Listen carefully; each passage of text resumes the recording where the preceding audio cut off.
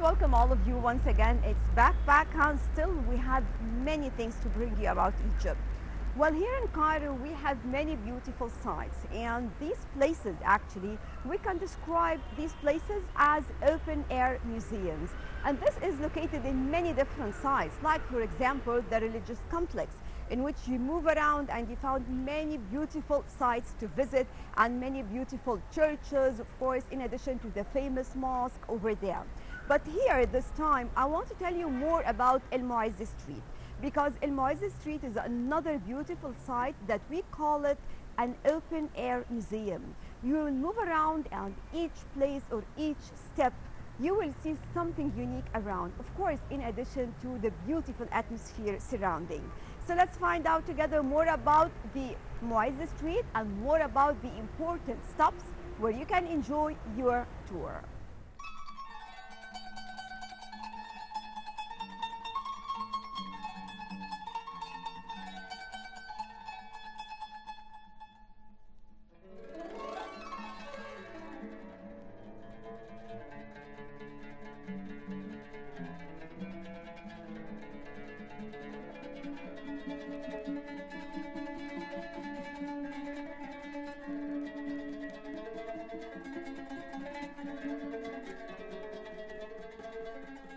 El Mu'izz Street is recognized as one of the oldest streets in Cairo, with the most beautiful ancient architectural wonders in the Islamic world, going back to Al Mu'izz Lidinillah from the Fatimid dynasty.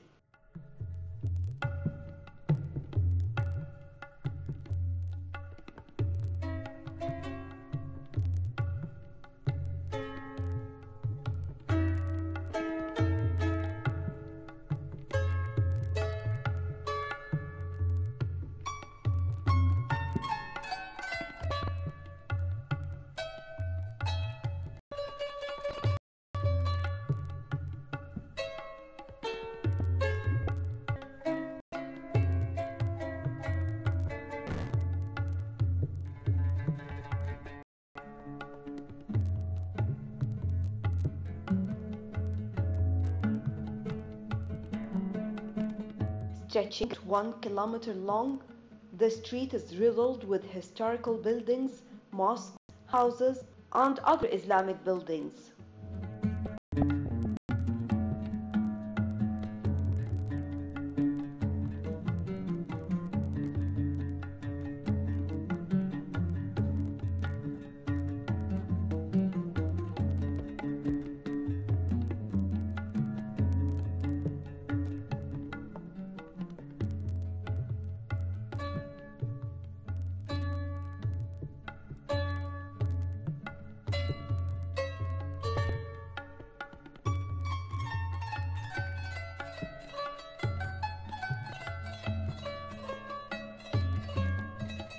And of course, one of the most popular places over there is the 1,000-year-old Al Hakim Mosque.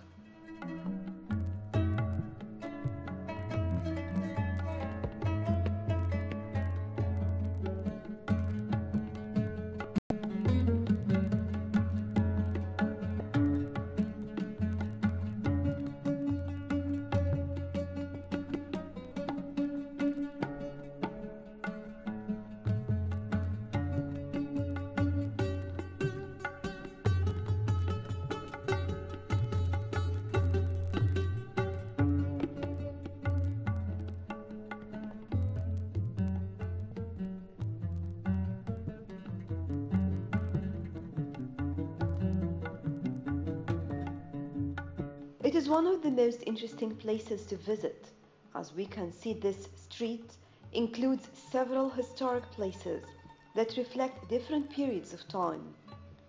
Each building here has its unique design and architecture, reflecting different eras. One described this street as an open-air museum.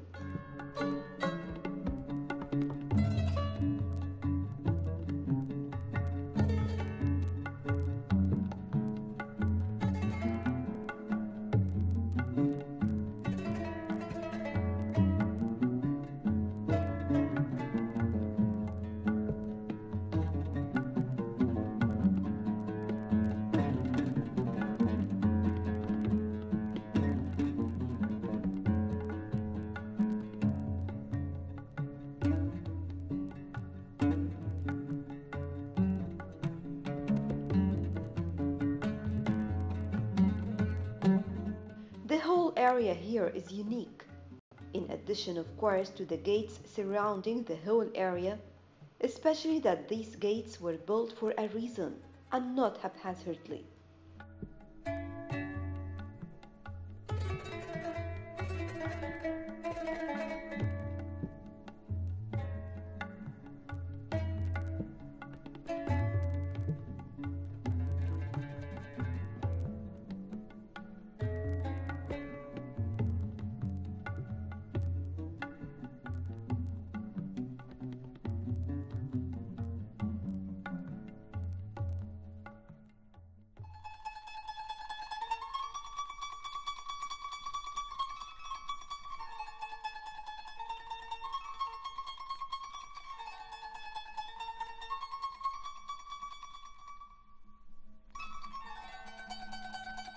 It is interesting to learn some more information about these gates.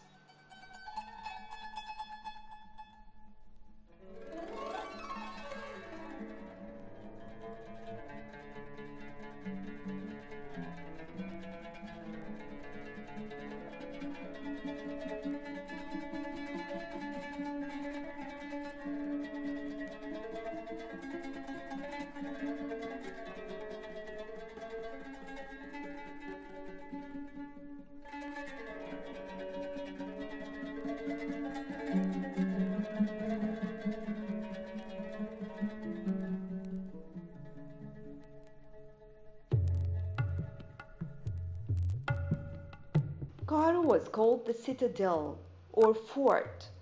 It looked like a square, and it was surrounded with the Bahr al-Azam or the Great Sea from the east, the Gulf from the west, from the north gardens extended to Matariyah, and the mount of Jabal el-Guwayshi from the south.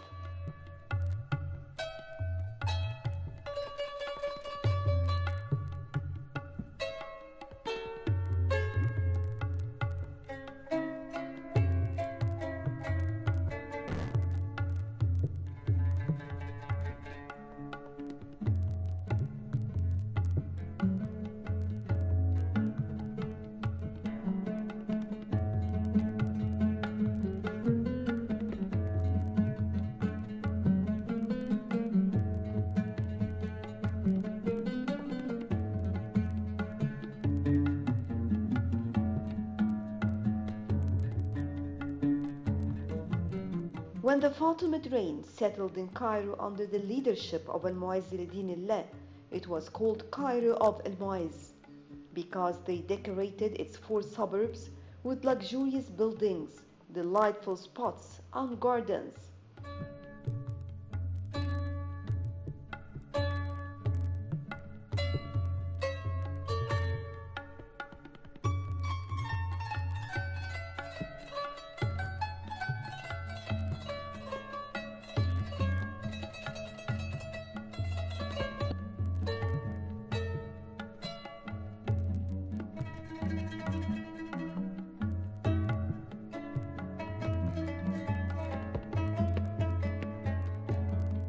This increased its delightfulness and beauty, and it was the settlement of rulers and princes.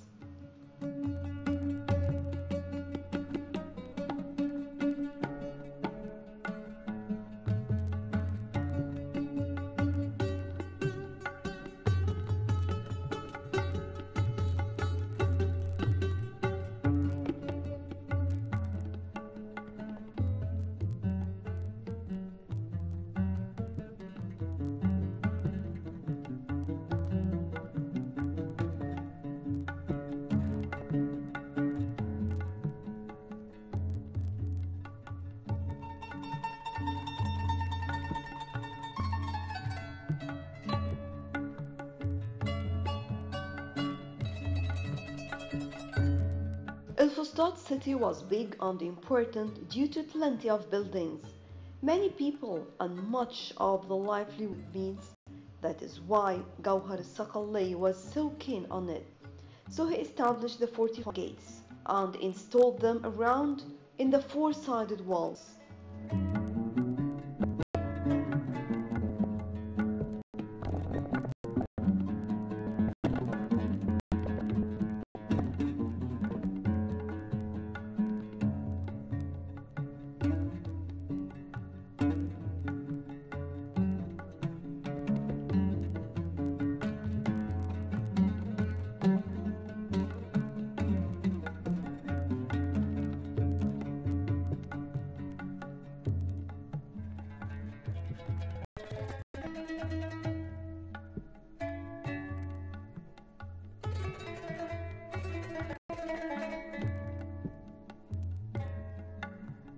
Some Western visitors to Egypt may initially have very little interest in seeing Islamic monuments, but on first sight, those with any interest in architecture will be awestruck by the beauty and design of these Islamic medieval buildings.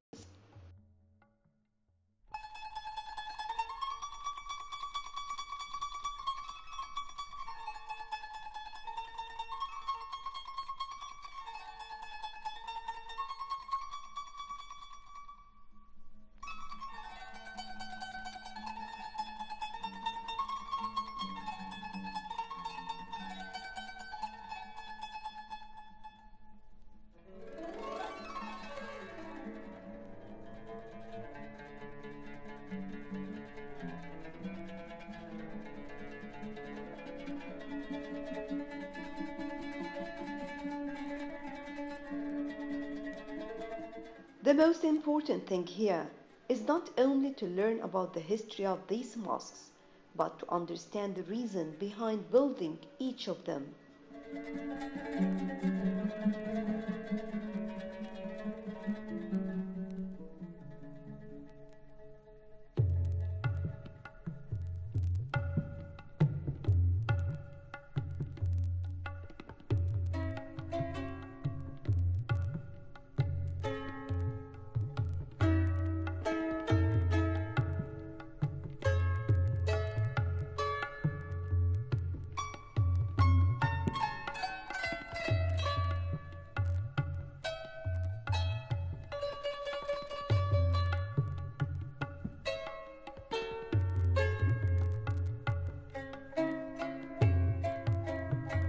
Because Egypt has seen many influences from many different numbers ruling empires, including the Abbasid, the Fatimid, Ayyubid, Mamluk, and Ottoman, and others.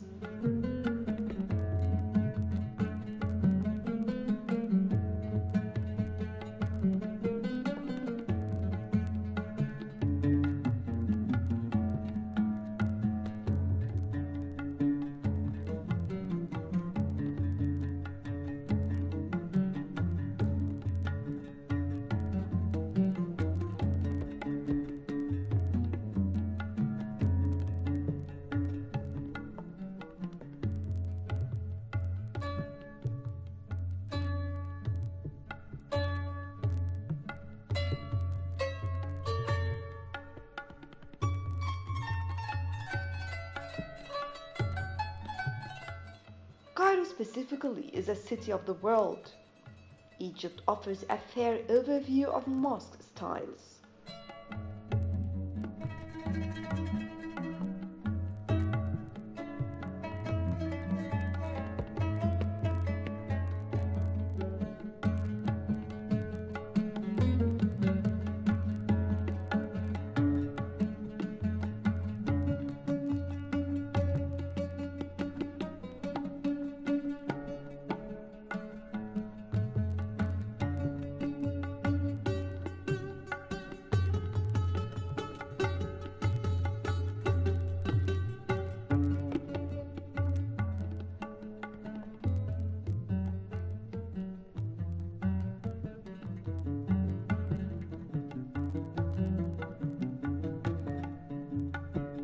Furthermore, its mosques date from the earliest periods of Islam up to, and of course, including modern varieties.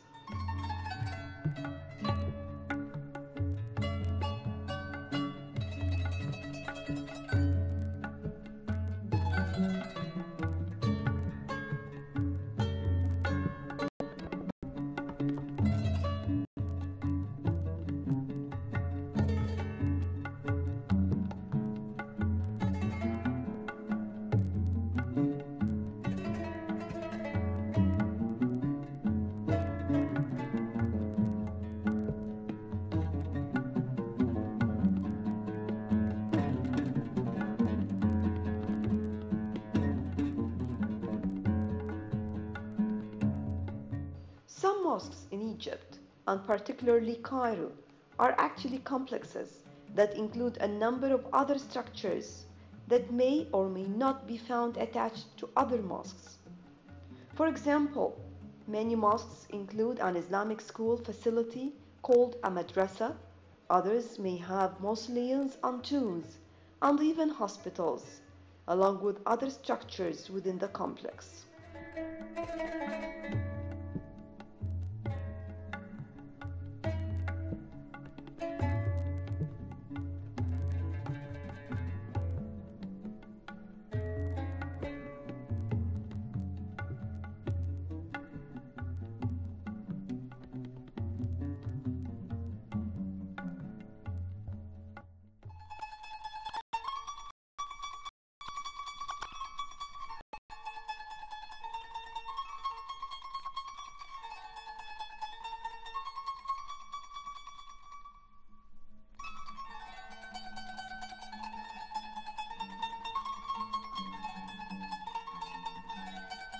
And mosques may be located in many different places and some strange places as well.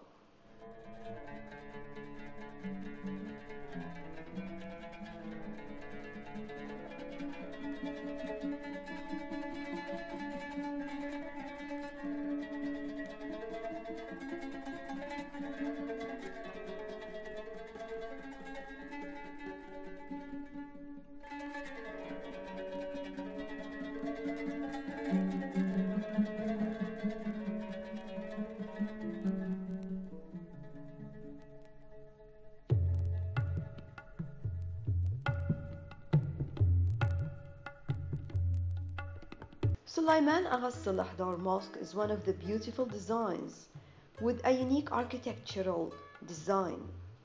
Built in 1839, it has some of the decorative features of the Muhammad Ali style.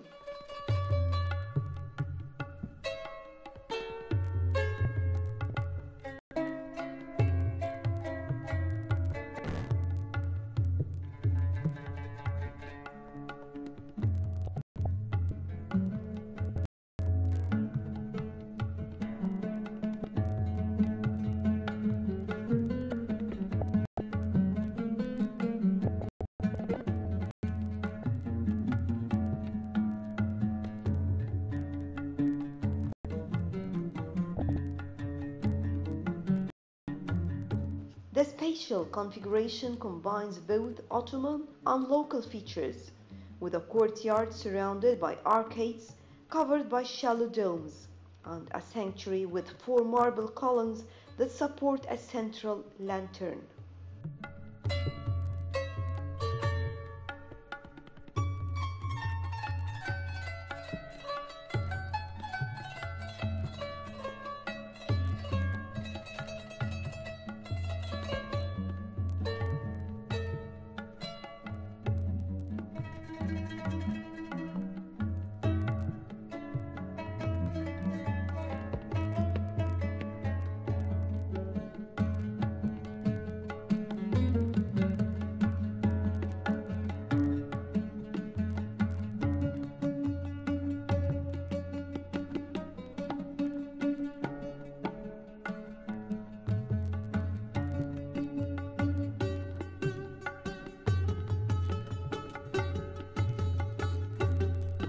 The mosque's design accommodates both the interior Qibla orientation and the existing context of the street by progressively increasing the thickness of the wall of the street facade, an adjustment technique first employed in the Mosque of Al-Aqmar.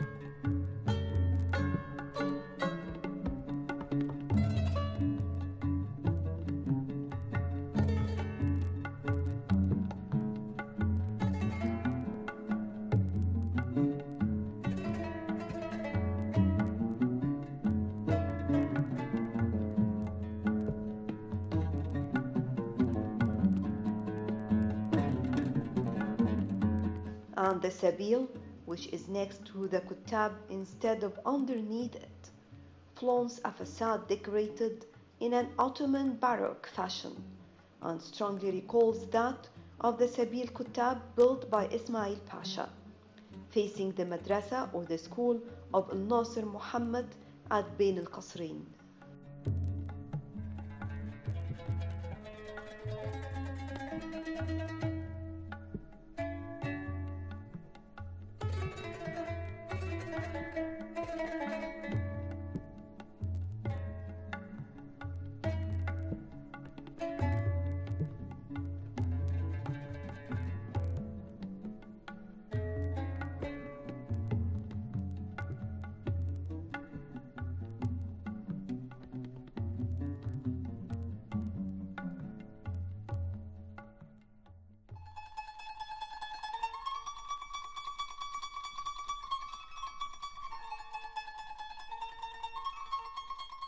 Usually for those who are interested in architecture, this is one of the most interesting places to stop at.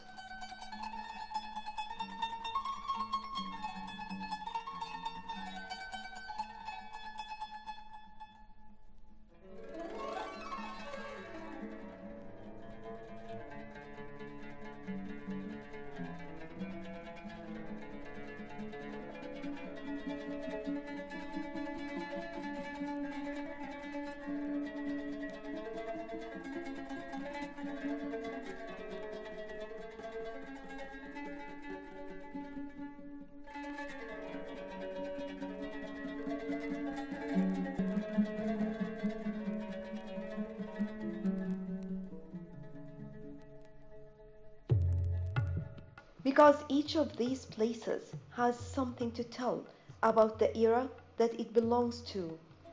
And most of the time when you enter the mosque, you can find out more about the era to which it belongs by just looking at its design, architecture, and the minaret as well.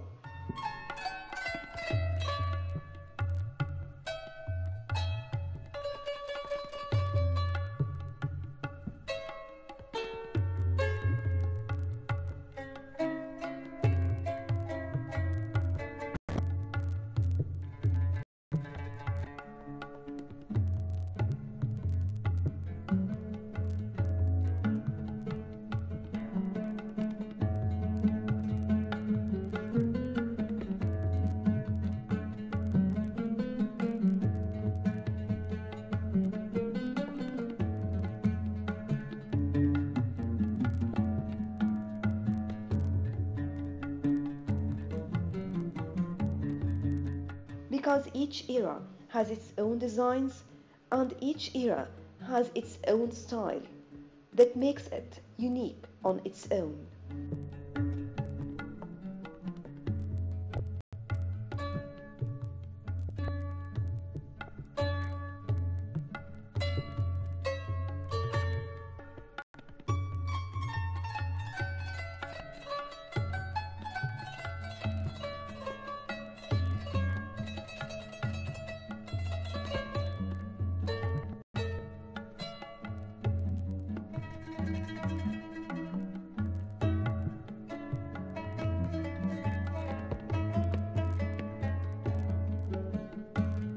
Well, that was all for today. Thank you all for joining us. Next time we'll be back and more about Egypt.